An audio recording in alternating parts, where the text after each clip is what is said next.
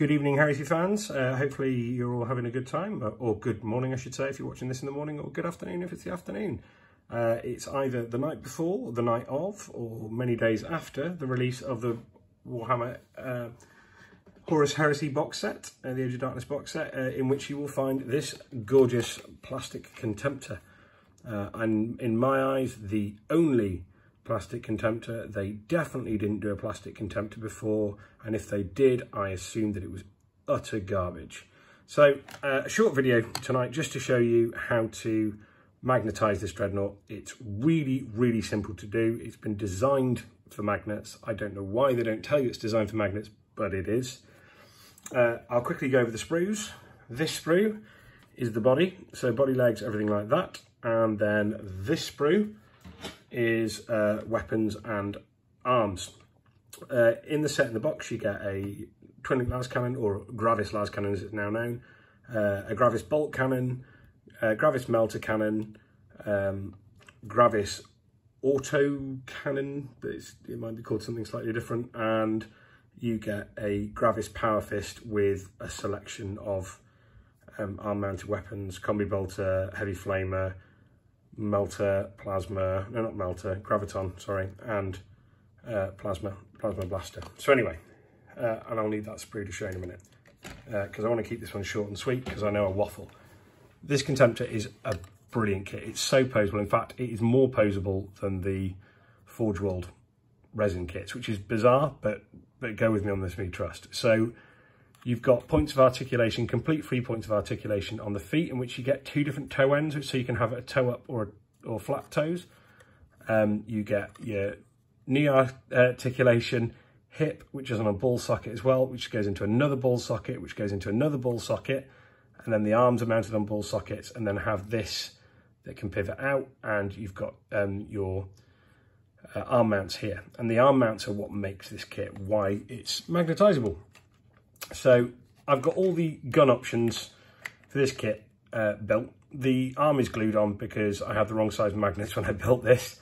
I've got the right size magnets, so you can magnetize the close combat arm as well. I just haven't on this one.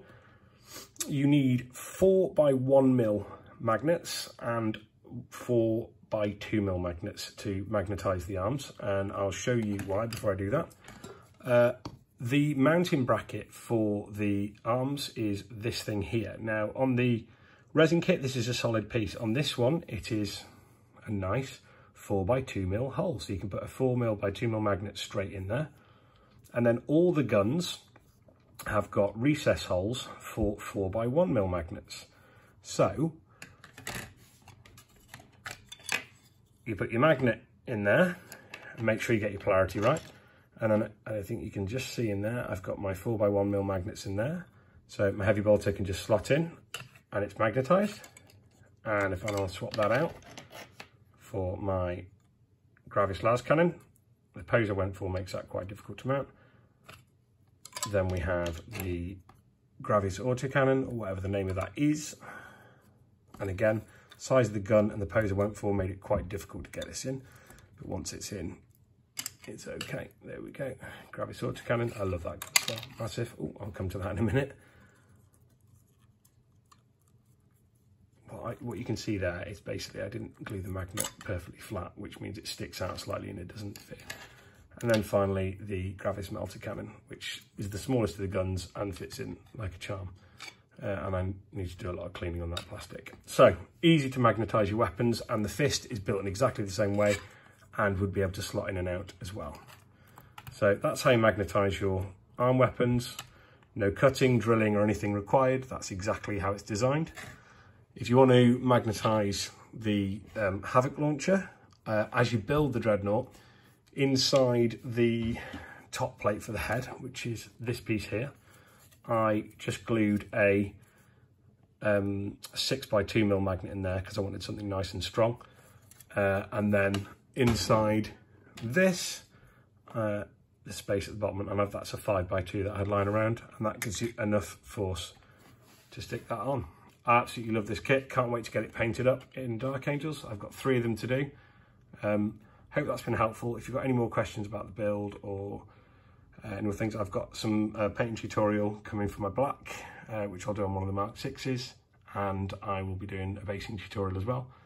I've finished my list for the event in July.